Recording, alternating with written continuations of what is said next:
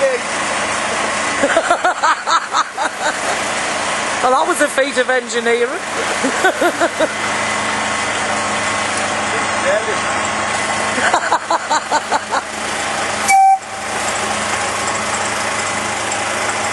Say bye-bye. Bye.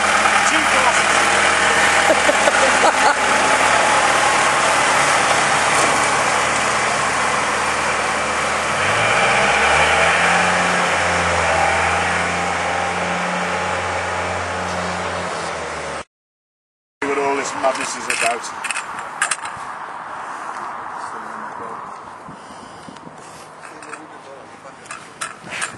The only thing I will ask you with this, fellas, it's just, as you can see, it's just a tiny camera. We're in between proper cameras, honestly. 2 years we've been in between. But anyway, so what I will ask of you lads is if you can just keep your voices nice and loud, I think, please, just to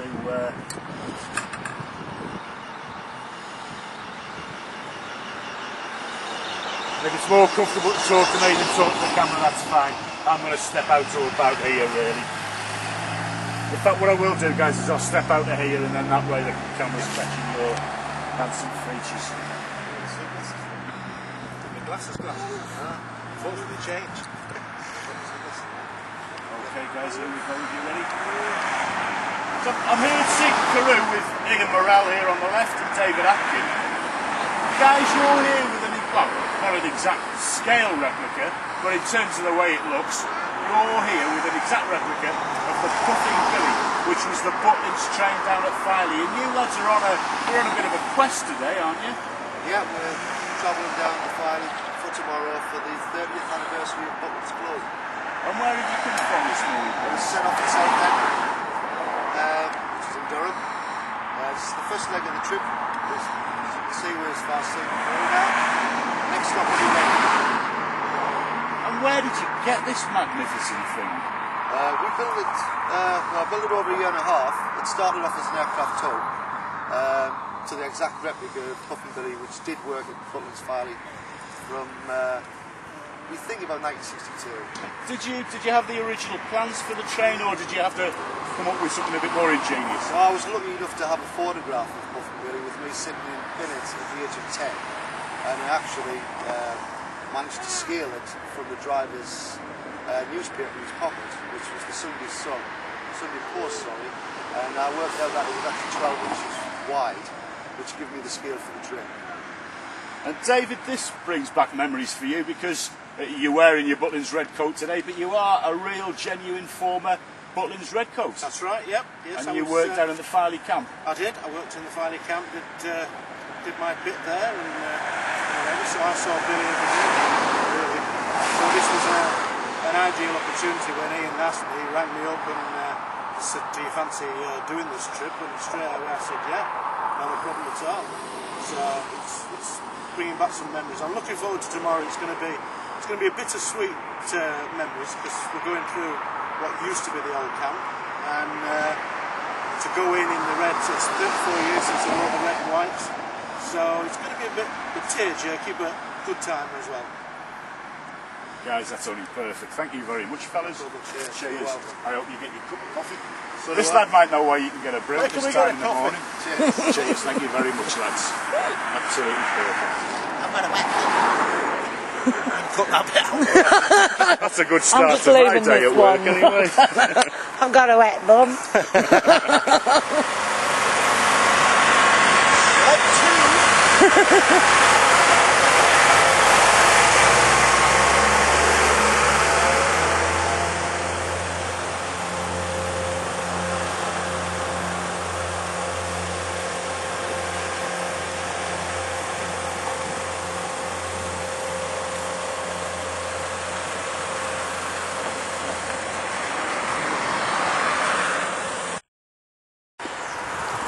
Here they come, arriving in Redcar with 5,000 irate motorists behind them. Oh, mint.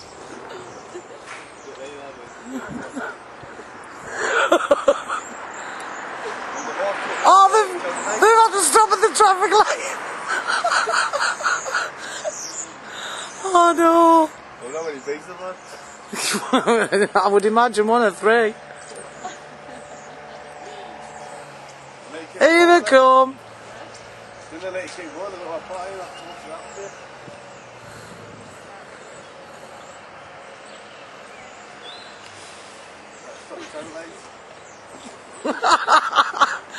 Oh my word. But that guy in the pink van's going, I wasn't turning right, but I'm going home now. It'll come out the other end, it'll be like a bloomin' drugs.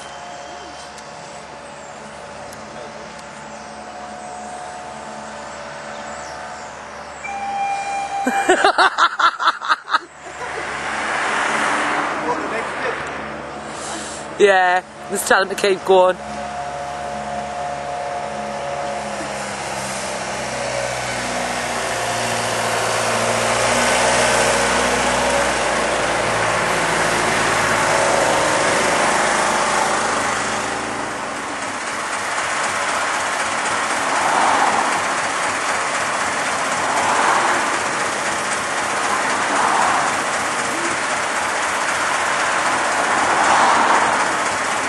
Gonna have to wait for a canny gap in the traffic, aren't we?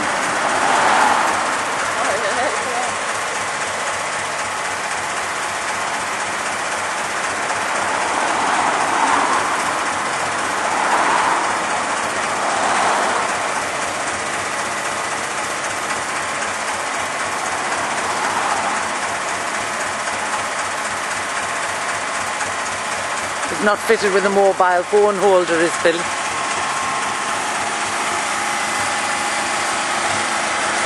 I'll try and catch up with you.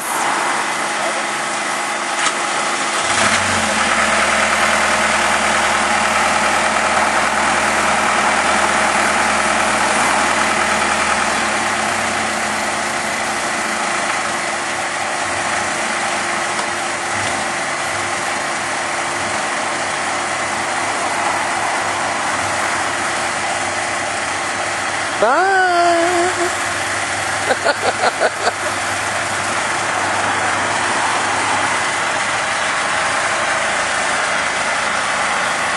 And they're off.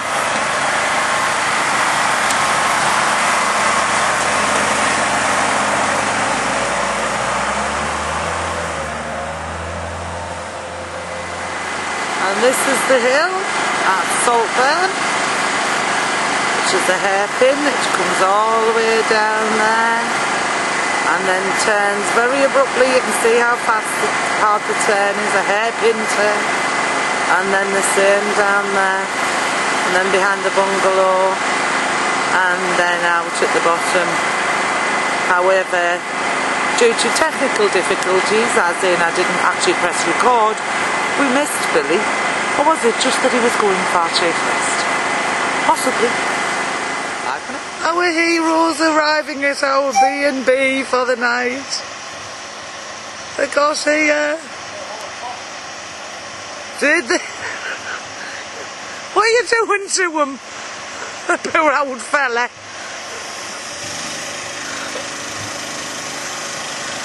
This is Harry the dog. Hello, Harry.